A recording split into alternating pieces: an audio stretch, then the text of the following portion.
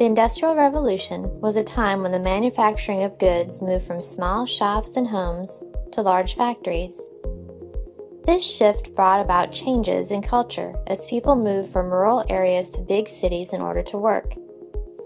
It also introduced new technologies, new types of transportation, and a different way of life for many. The Industrial Revolution began in Great Britain in the late 1700s. Many of the first innovations that enabled the Industrial Revolution began in the textile industry. Making cloth moved from homes to large factories. Britain also had plenty of coal and iron, which was important to power and make machines for the factories. The Industrial Revolution lasted for over 100 years. After beginning in Britain in the late 1700s, it spread to Europe and the United States. The Industrial Revolution can be divided into two phases.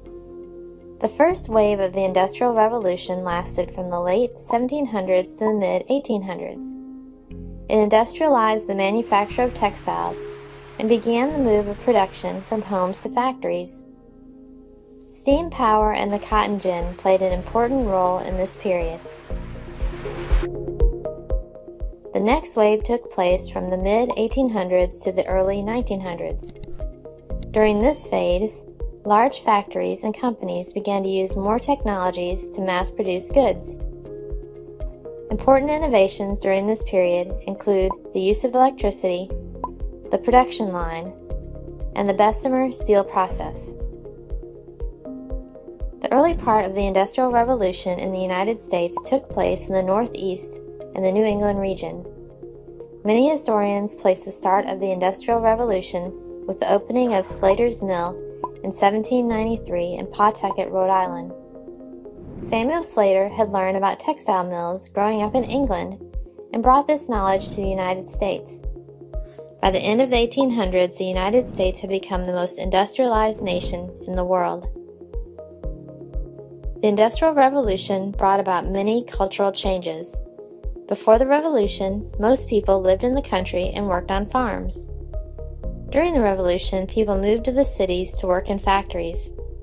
Cities grew and became overcrowded, unsanitary, and polluted. In many cities, poor workers lived in crowded and unsafe buildings. This was a dramatic shift in the way of life for the average person. Transportation changed dramatically throughout the Industrial Revolution. Where before people traveled by horse, walking, or boat, new ways of travel were introduced, including railroads, steamboats, and automobiles. This changed the way people and products were able to travel around the country and the world. One drawback of the Industrial Revolution was poor working conditions for people in factories. There were few laws to protect workers at the time, and working conditions were often dangerous. People often had to work long hours, and child labor was a common practice. By the end of the 1900s, labor unions and new laws began to create a safer working environment. Interesting facts about the Industrial Revolution.